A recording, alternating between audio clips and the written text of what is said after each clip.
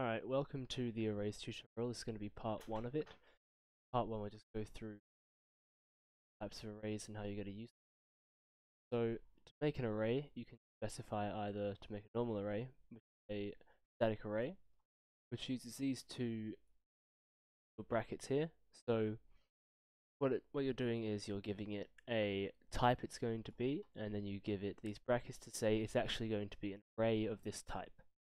Give it a name, and then you declare that you're actually creating a new array of this type. So basically, this says that you can expect an array or an object of this type.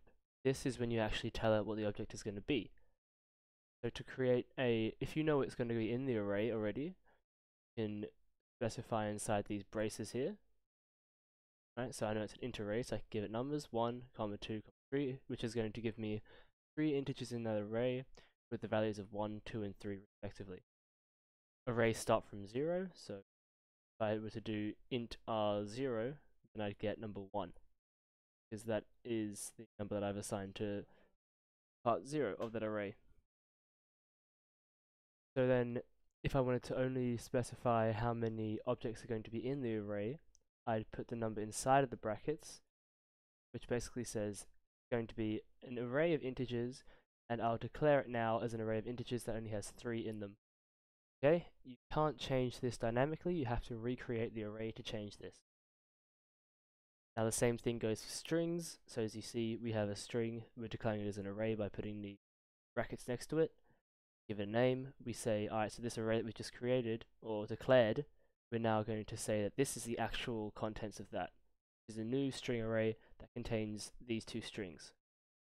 Alternately, if we don't know what's going to be in there, but we know there's going to be 2 strings, we can do it this way instead, specifying, number 2, which means that there's going to be 2 strings inside of there.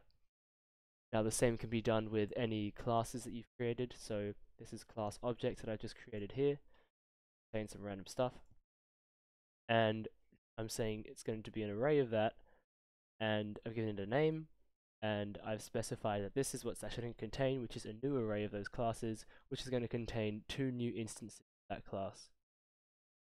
Okay, and the same can be done with if I don't know what's going to be in it, but I know that it's going to have 2 of them, I can specify it here inside the brackets. Now, arrays are very efficient, but they cannot be changed and they're not very useful when you're dealing with changeable sets of data. It has a set memory allocation, which means that if I were to suddenly not need 2 spots but only 1 for the rest of the duration of my program, I would still be using 2 spots. Right? So to get around that, there's a different thing you can do called an array list, and that uses this import here, java.util.*. And what this does is it gives you the ability to have a dynamic changeable array. So basically, we use ArrayList keyword, and inside this less than symbol, we put in what type. So instead of having the type out here, and then having the brackets, we have a different type of brackets with the type inside. Make sure you use its proper class type. So if you see here, instead of saying int, I've said integer with a capital I.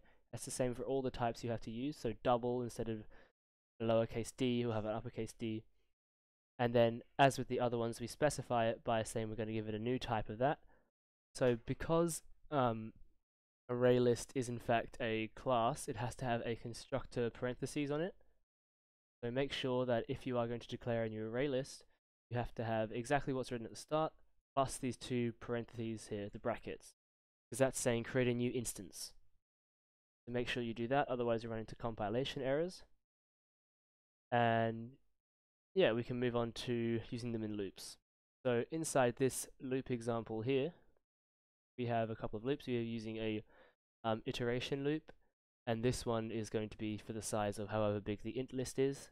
So this doesn't actually do anything, it's just to show that you can actually use the size of the list to go through the list and to do certain things to it. So I will always be equal to the current entries index. So whatever the int list is currently at, that's what I will be.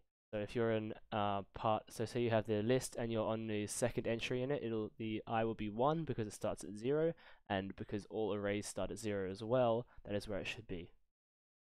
Now moving on to down here, we have the for each variation that Java has.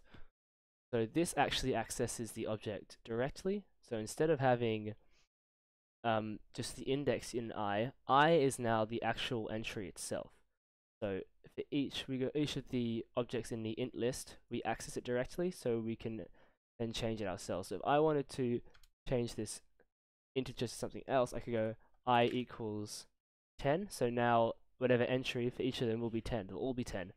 Going through each of them and making them 10. So an important thing to note here is that if the list has a different type, you have to specify that type. So this is a string list, so I have to say S for string.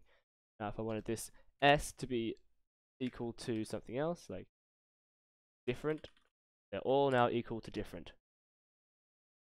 So same thing, same principle, it goes through the array, and for each of the entries, it'll do the same thing. Okay? That said, this is most useful for when you're dealing with objects and you need to access certain parts of the object, but you want to do the same things to it. But if you wanted to, for instance, only for a certain object, if it had the right index, do something, you'd want to use a loop that has a certain index value here that you can check. So if you can check if this index is currently greater than 10, for instance, if you only wanted to do things past a certain part of the array, then you'd have to use this loop here, a normal loop to make sure, a for loop, make sure that you are in the correct spot. Because in the for each loop, you do not have access to that information. If you find that you need to change a for each loop later on to a for loop, then that shouldn't be too hard either.